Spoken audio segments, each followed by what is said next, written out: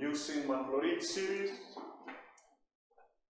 or using MACLAURIN's theorem, obtain the power series of sine x up to the term in x cubed. So in MACLAURIN's series is our point when a is equals to 0 in the Taylor series. So when you want to expand the function of x in MACLAURIN's series, you start from f of 0.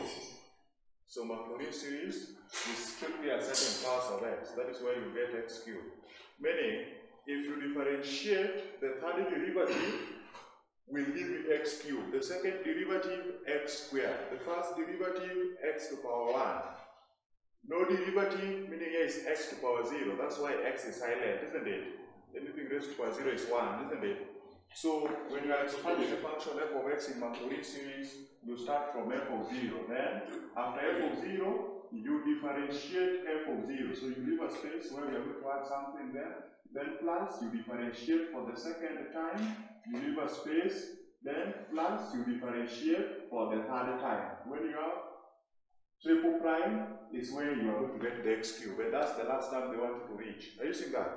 So you see, when you differentiate once, it means it is over 1 factorial. Then your x is raised to plus power 1. Are we together? When you differentiate twice, it means it is over 2 factorial. And your x is raised to power that 2. Is that okay? When you differentiate the third derivative, 3 means it is over 3 factorial. Then your x is raised to power that 3. So you see, you've reached the term in x cubed. So the MACLAURIN'S series, the f of zeros is what we are dealing with. Are you seeing that? Start from f of 0, you differentiate once, twice, you continue until you reach the term they need. Is that okay? So after that, we now, after putting down the formula, we now go to what do they want us to obtain. They want us to obtain the power series of sine x, meaning they are telling us that our function of x is sine x. So this is the function of x. So after getting this, we now differentiate it until we get f triple prime. Are you seeing that? So here, if you differentiate f of x for the first time, if you differentiate sine x, you get cos. The derivative of sine x is positive cos x, isn't it? Then, if you now differentiate it for the second time, if you differentiate this single prime, you get double prime, isn't it? So f double prime, if you differentiate cos x, you get negative. Because the inner function is x, if you differentiate the inner function x, you get 1. That's why we are not concentrating the inner function, isn't it? Because the outer function times the inner function, that is the chain rule, isn't it? So the inner function, the derivative of x is just 1, the derivative is just 1, so we are not interested in the inner function. Because this derivative is 1. Are we together?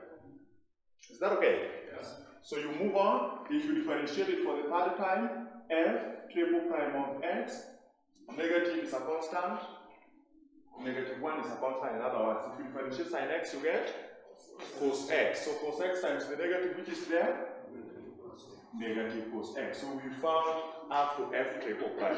Are you seeing that? But what do we need? We need f of 0. Are you seeing that? So for us to get f of 0, meaning here we have f of x, so where there's x we put 0. So where there's x we put 0, meaning f of 0 is sine 0, isn't it? So what is sine 0? Your calculator, we are dealing with, always when we are dealing with power series, your calculator must be in pi radians. Your calculator must be in R. If you are working on power series with a D in a calculator, then you are doing absolutely a very wrong thing. Whether you are told to find an angle which is in degrees, you must convert it to pi radians. Are you seeing that? Are we together? Yeah. I'm making that point very clear because somebody will come and mess up with the degrees again. Is that okay? Must be in R, pi radians.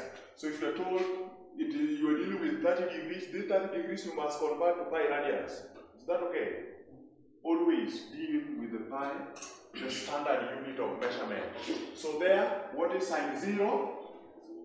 0. Then we now want f prime of 0.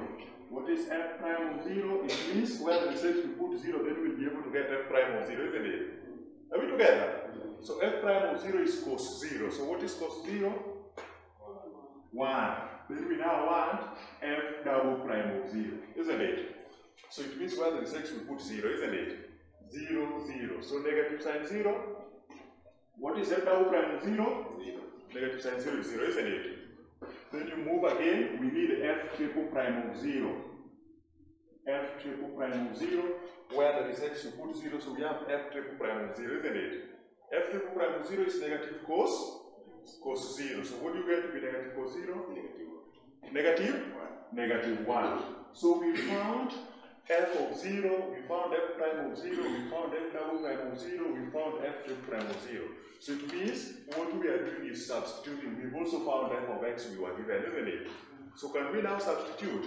Where there is f of x, we put the value of f of x, which is f of x is sine.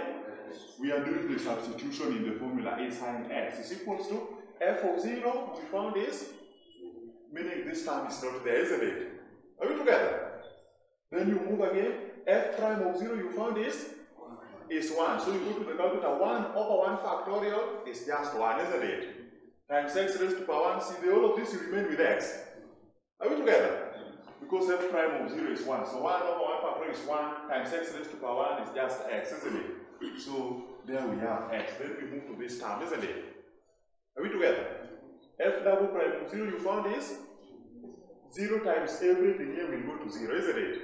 Meaning the whole of this term is 0. Are we together? We are done with that. We go to the last term. So the last term, f triple prime of 0 you found to be negative 1. So we have negative 1 over 3 factorial. What is the calculator giving you? Negative 1 over 3 factorial.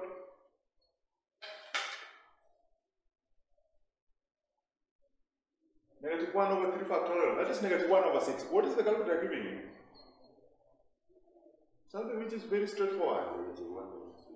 So negative 1 over 6 times x cubed, you get negative 1 over 6 x cubed. Then you can now see you've expanded sine x in the MACLAURIN'S series up to the term in x cubed. Are we together? Is that okay? So that is how to deal with functions.